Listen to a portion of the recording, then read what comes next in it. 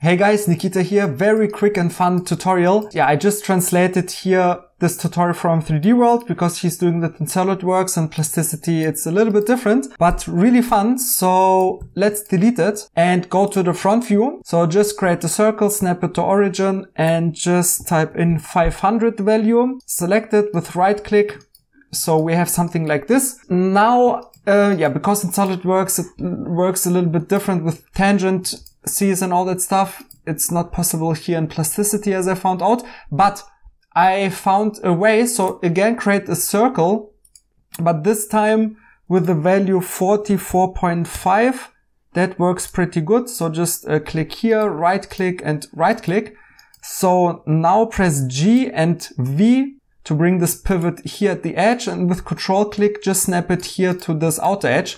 So we have a little circle inside of the circle, and now select the little circle and make an array and just bring it into 32. So it's important that they are intersecting, but we have here the same starting angle as here where we have those 90 degrees. So just in short, just make it 32 because I've tried it already, and press OK. So we have a lot of circles. Press 2.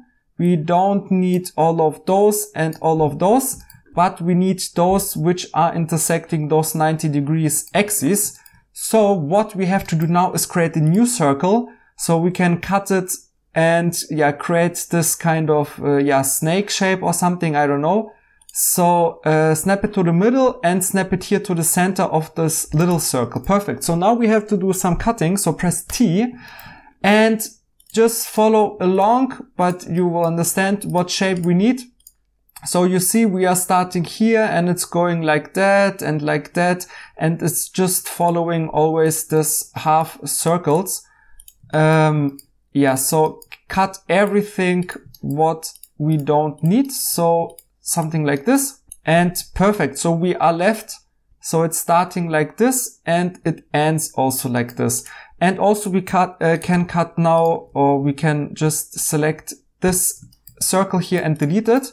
So now we have to do some little adjustments because you see we have this little distance. So we have to make it smooth, and we will cheat a bit. So press 1 and just zoom in and take this point, and with control click, just snap it to the other point. Yes, I know it's not tangent, but we will solve it in a second. And then just press 2 and delete this edge. We don't need it.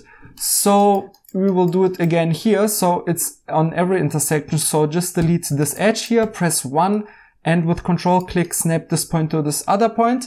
And let's do that for all of those other points. I will just fast forward.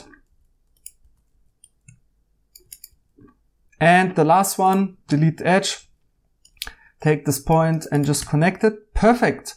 So now we have to connect everything. So select them all, press J to join, and just rebuild this curve so it's just a little bit smoother in a second. So select everything, press rebuild, and just drag this tolerance like very, very low. So you have a few more points and it's just a little bit smoother. So right click.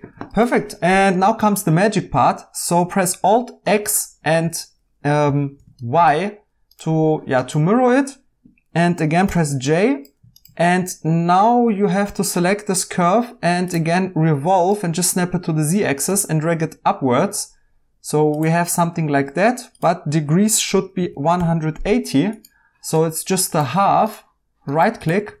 Select this curve here, delete it, we don't need it, and let's close the surface here. So select this sheet here and patch holes along edges, and now again select it, again Alt and X and press X to mirror it again, right click, and now just select here this half here and go to this right view and press R and just rotate it to 90 degrees. And now select both of them, QQ to union them, right click, and awesome guys. So I hope you liked it. Join our free Ultimate 3D community and get a free Plasticity course. So see you there and see you also in the next tutorial. Have a nice day. Bye.